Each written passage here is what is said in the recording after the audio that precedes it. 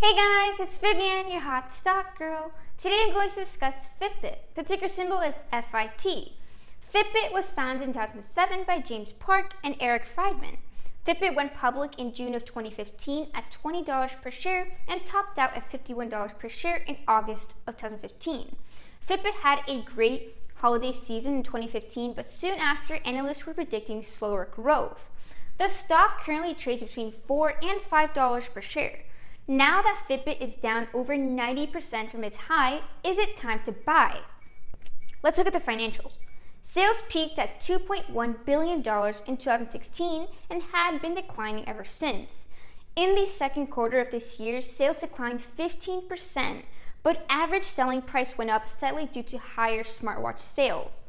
The best thing about Fitbit is that they have $580 million in cash and no long-term debt. This gives them the resources to turn the company around, but do they have the product to turn the company around?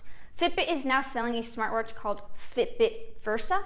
Fitbit certainly announced Fitbit Care, which is a health and wellness platform.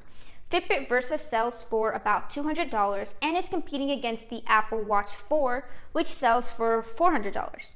The Versa is good as a health tracker and its battery lasts a lot longer than Apple's watch, but other than that, it can't compete. Fitbit's Versa also competes against smartwatches by Samsung, LG, Garmin, and Fossil.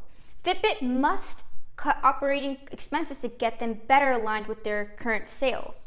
Unfortunately, it's nearly impossible to grow sales when you're drastically cutting operating expenses.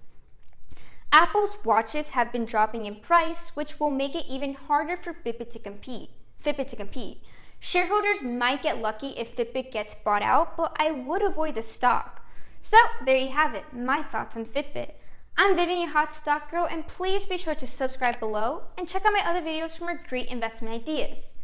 Bye!